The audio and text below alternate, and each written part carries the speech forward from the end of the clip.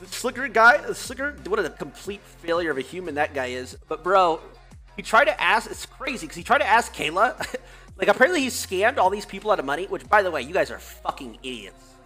You stupid motherfuckers. Forever in your life getting scammed. I'm sorry, it's the truth. Honestly, I've been saying for years, I was going to try and scam you. Fucking Sliker just straight scammed everybody. You people are, I'm sorry bro, if you get scammed like that, you are so stupid.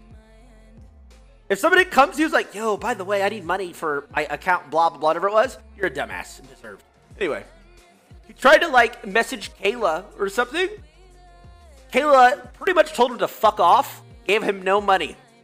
He never even contacted me. So, I'd bet, this is like a year ago, in 2021, Kayla told him to fuck off, didn't even bother contacting me. And I'm sure, hey, worth it too. Is it that hard?